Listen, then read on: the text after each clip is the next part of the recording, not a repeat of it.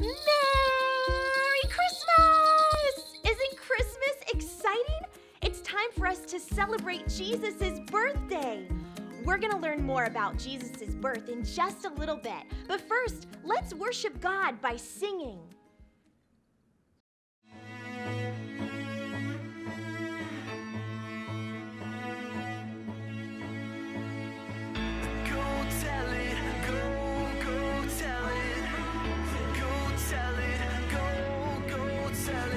Shepherds kept their watching, or silent flocks by night. Behold, throughout the heavens there shone a holy light. Go tell it on the mountain, over the hills and everywhere. Go tell it on the mountain that Jesus Christ is born. Go tell it, go tell it, go tell it, go tell it. The shepherds feared and trembled when low above the earth rang out the angel chorus that hailed our Savior's birth. Go tell it on the mountain, over the hills and everywhere.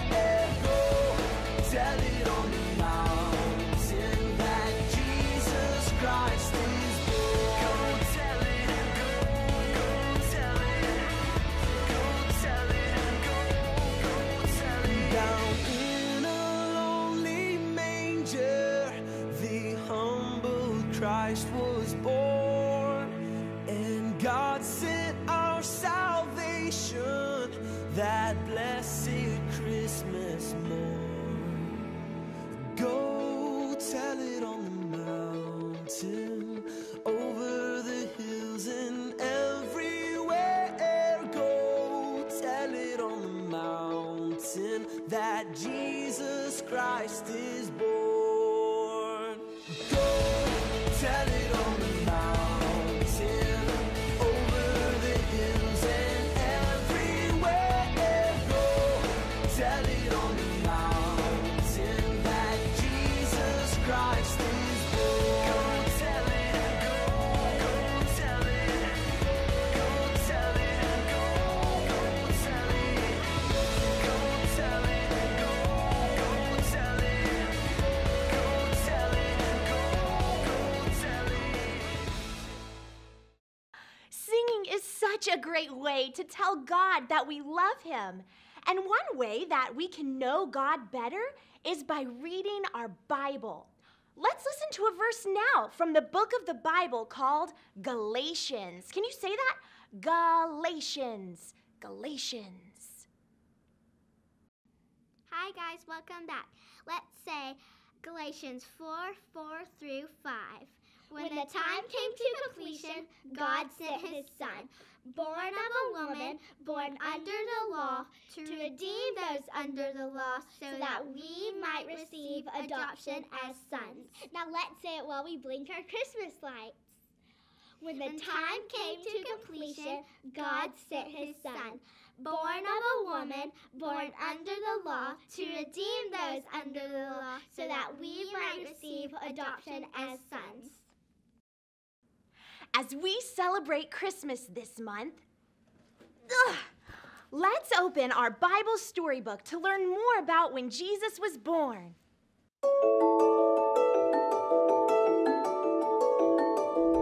One day, God sent an angel named Gabriel to a town called Nazareth. The angel went to visit a young woman named Mary. Mary was engaged to be married to a man named Joseph. The angel said to Mary, "Be happy. God is happy with you. He is with you." Mary was afraid and did not understand. Why would God be happy with her?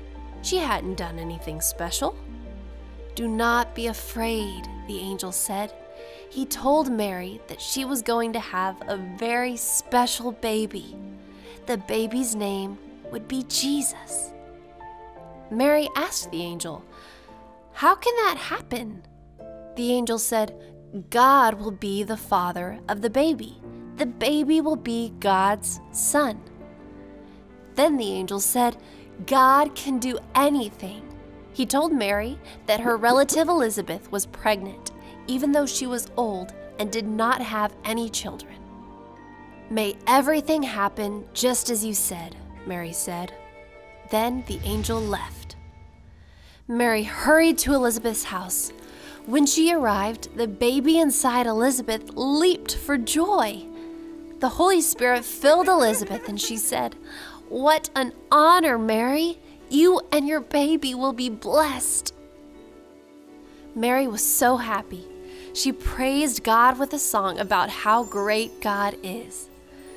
Mary knew families in the future would say she was blessed because God was going to do great things through Jesus. God would keep his promise to Abraham to bless the whole world through his family by sending Jesus. Mary stayed with Elizabeth for 3 months. Then she went home. Joseph found out Mary was going to have a baby, but Joseph knew it was not his baby. Mary and Joseph were not married yet. Soon after Joseph thought these things, an angel appeared to him in a dream. "Joseph," the angel said, "do not be afraid to take Mary as your wife. Mary is going to have a son. Name him Jesus because he is going to save his people from their sins." When Joseph woke up, he did just what the angel said. He married Mary, and when she had a son, Joseph named him Jesus. Many of God's prophets talked about Jesus before he was born. Everything they said about Jesus came true. Before God created the world, he planned to send Jesus. Jesus came to do God's plan to rescue people from sin. God chose the perfect family for Jesus. And God helped Mary and Joseph by sending an angel to talk to them about the things they were scared of. God is always in control, and we can trust him because he is good. Families, it's so important to teach our kids to tell others about Jesus. And during this time of year, a great way to do that is through Christmas cards. I want to encourage you to make cards at home, whether it be through construction paper or maybe you go and purchase cards. Write Bible verses, write notes of encouragement that point people to Jesus, and send them to your family, or maybe take them around your neighborhood and pass them out to your neighbors. This is a great way to help your kids go and tell others about who Jesus is and why he has come. Thanks for joining me today. Merry Christmas, and I can't wait to see you next time.